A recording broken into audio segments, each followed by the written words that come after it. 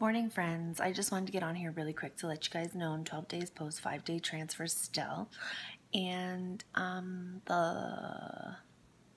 go for a third beta on Friday. My second beta came back, it like tripled, so it was like from 5.08 went to 15.93, and now we're just waiting till Friday to see what it's at. I don't really know much.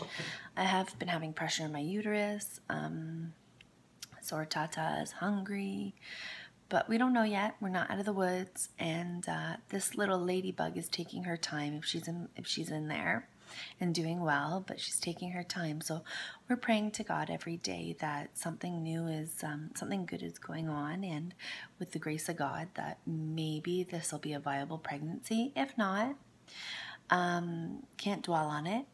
We've done the best we can do for the time that we've had, and we just move on to our next transfer. So as of now, I'm just waiting till Friday to get my third beta, and I will definitely update then. I'm sorry I haven't been on here to update, just that there hasn't been a lot of stuff to tell. It's just been peeing on sticks and praying for a darker positive.